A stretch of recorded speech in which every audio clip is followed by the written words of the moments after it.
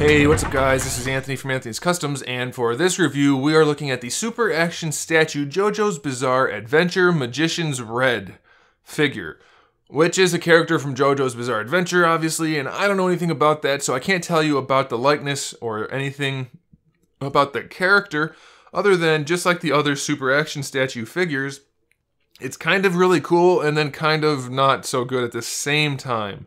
These guys are kind of like enigmas. So let's get him off the stand and take a closer look.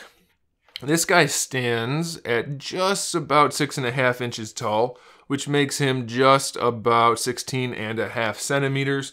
Definitely has some size to him over some of the other imports, but the quality is always an issue, almost always an issue with these Super Action Statue figures.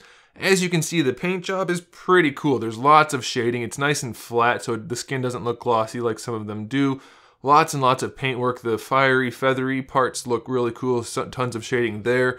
There's shading throughout all of the red parts of his head. The paint job on his eyes is really good. The mouth is painted, so that's really cool. And then we have this really nice paintwork on the hands. All in all, they do a really good job with the paintwork. Sometimes it's a little hit or miss, but for the most part, it looks really cool. The problem with these figures usually ends up being in the articulation, and we'll get to that. But first, let's look at the accessories. The oddest accessory is that you can replace his lower legs, and I guess that's the thing of the character, into these fiery, boot-like, bird-like legs. So they just swap out at the lower knee joint, and you can do that for both sides. And you'll see in the photos at the end what that looks like, but you can also see his joints very loose, so that's not ideal. We also have some interchangeable hands. So you can see we have these kind of gripping hands. Let me zoom in so you can see a little bit better. Kind of like gripping hands, kind of like style pose hands on the figure from the packaging. Then we get fist hands. I don't think I swapped them out, but either way, these are the hands you get. We have some fist hands, which look nice. And then we have some karate chop style hands. Again, they look really nice. And then we have my favorite, which are hands that have fire coming out of them, which is always a cool touch. Anytime you get some translucent fire, that's what I like. And they did a good job, so I'm really pleased with those hands. Very, very cool. Then lastly, we have our SAS JoJo's Bizarre Adventure display stage. This is the base part of it, so you've got a little bit of texturing and some printing on there. It's actually just sculpted into the bottom, but we have that. Then we have the upright piece, which is just like the SH Figuarts or Figma ones. But we also get this piece, which goes into the stand first. So you peg that in there, and it has two more. I'm not going to bother doing it all the way, but just so you can see, it has the hinge, then it has two more sockets. And you can use those for this if you want to, or you can use those sockets for these guys, which are really cool. They're embossed and they're on translucent plastic and then painted. So that's awesome. You guys, I guess those of you that are familiar with JoJo's probably know what these are, so I'm not going to bother reading them. I don't know if they're for action poses or not. Somebody complained that the pose I did that went with the last one for one of the other characters didn't suit him for Crazy Diamond. Well, that's because I don't know anything about the show, so that's okay. You just need to see the parts. You don't need to see me pose them in the show-accurate poses.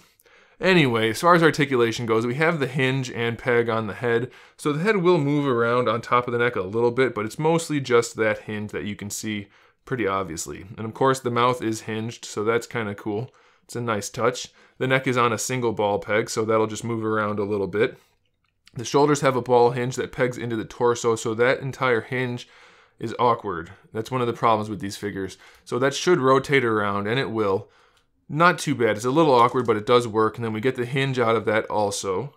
We have our bicep swivel down here. Double jointed elbow, which gives them really good range. Careful though, if you try to rotate that elbow, these little elbow cups will pop off. So be careful. They're tiny and they go flying when they do.